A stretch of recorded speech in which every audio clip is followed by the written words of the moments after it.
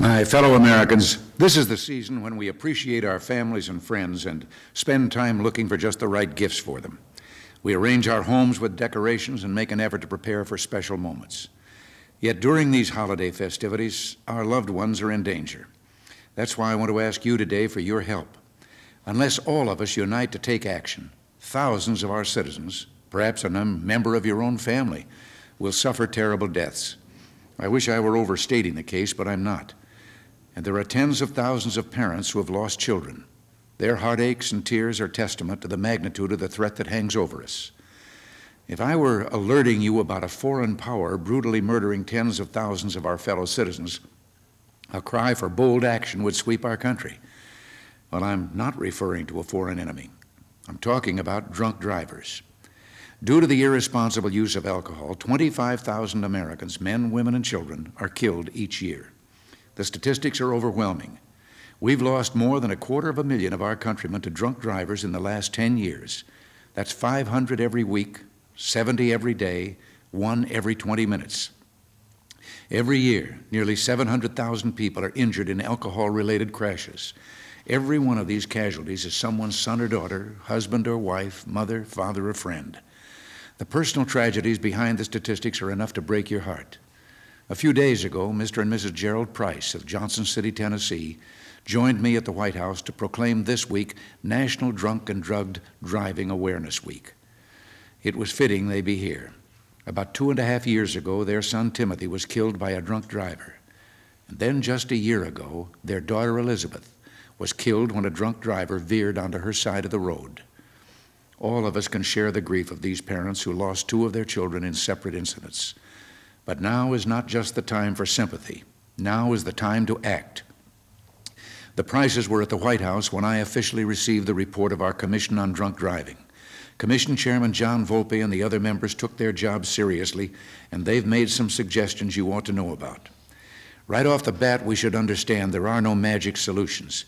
It'll take a long-term commitment, coming at the problem from different directions. The first step, according to the Commission, is making sure that our friends and neighbors, as well as the people in City Hall and in the state legislatures, fully comprehend what we're facing.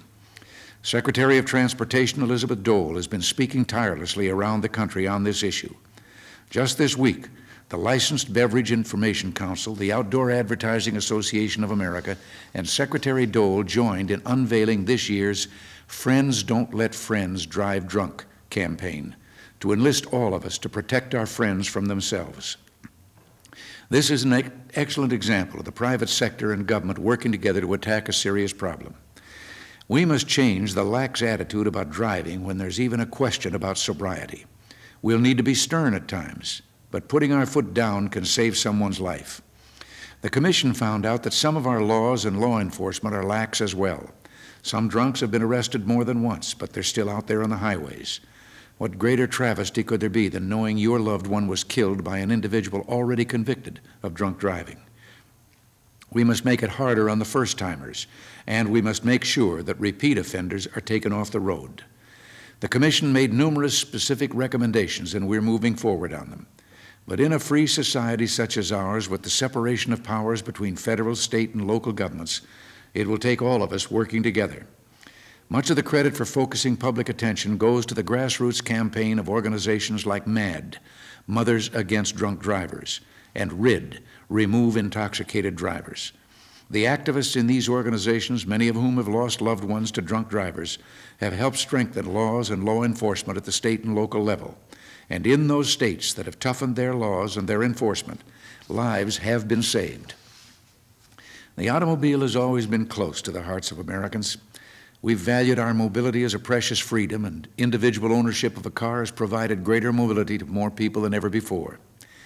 If there's one lesson we've learned in the last 200 years, it is that with freedom must come responsibility.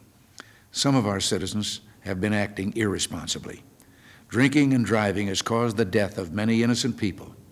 It is up to us to put a stop to it, not in a spirit of vengeance, but in the spirit of love. I pray that each of you will have a safe and happy holiday. Till next week, thanks for listening, and God bless you.